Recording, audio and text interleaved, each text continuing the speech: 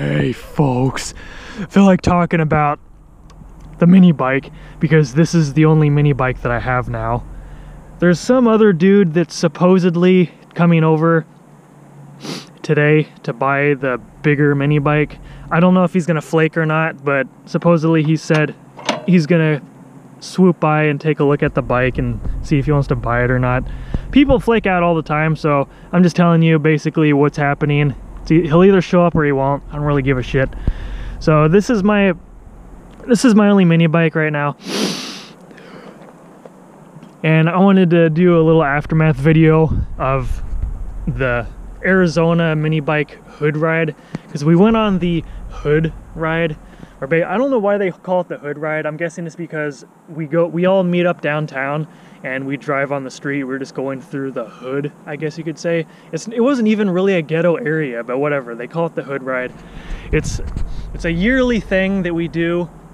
They've been doing it for like the past 4 years or so, and I believe this was the 5th annual mini bike ride. We always do it at the beginning of the new year, like around probably mid to late January. Usually like 200 to 300 people show up, and every year it's apparently gotten bigger, like more and more people are showing up. This year has definitely been the biggest mini bike hood ride yet. I'm hoping that next year will be even bigger, because I think there was like 251 people. Someone counted, I think they said it was like 251 people showed up. So I'm hoping next year we could possibly reach 300 people. That would be insane. I wanted to show the mini bike, do an aftermath video, because there was a lot of abuse, a lot of riding on the road, a lot of full throttle, pushing this thing to its limit. So, and it held up pretty well. I saw a bunch of people break down on the road, but my bike was perfectly fine. I made sure that everything was ready to go. It was ready to take a pounding. I made sure everything was tight, lubed up, especially the chain of all things. I have the most problems with the damn chain, so that's what I was focusing on the most. I put a brand new chain on it before the ride, put a new custom tensioner, had a drill hole in the frame so a tensioner will line up and fit right with the chain. That was a big thing. And everything was fine. Nothing broke, nothing wore out, nothing fell off. Chain didn't fall off, surprisingly. But that's because I put a tensioner on it, because before the chain kept falling off after a while, because obviously there's no tensioner on it. So I put the tensioner on it, and it really does help keep the chain on better.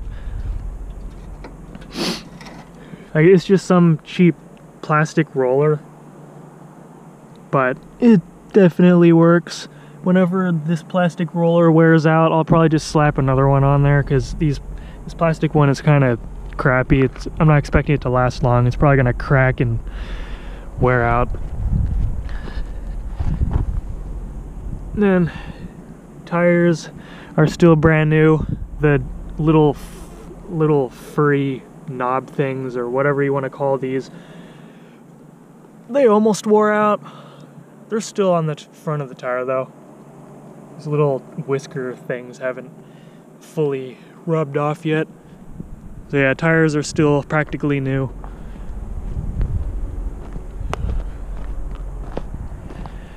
The only thing that feels like it's wearing out is the seat. I always sit in the middle the most, and you can feel that it's flattening right here in the middle where I'm sitting the most. Like, the rest of the seat is still perfectly cushioned in the back, in the front, but when you start feeling the middle, you can feel that it's starting to go flat, and it's just getting worn in the middle. It's still comfortable, still feels fine, but at the same time I can sort of feel when you sit right here that it's kind of feels like it's caving in a little bit in the middle, just because, yeah, all I can really do with that is scooch upward a little bit, big whoop, or maybe scoot back.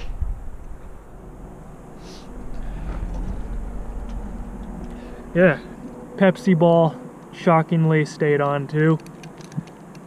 This didn't rip off. I always keep that on there because it's a nice little ornament.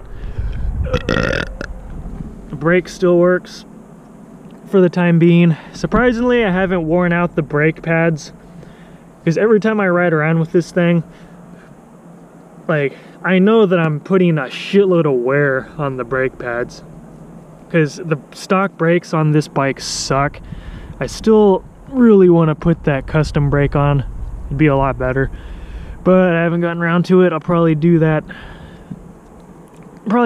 sometime after my doctor visit, because that's just giving me constant anxiety. I'm just freaking out over it.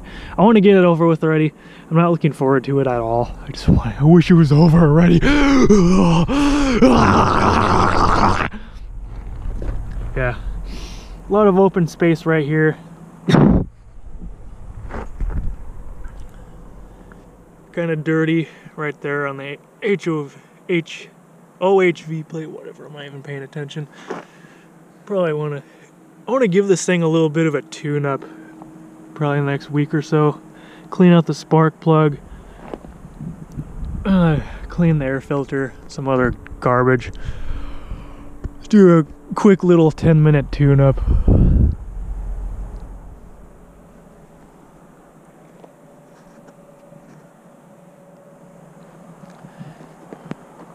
Yeah.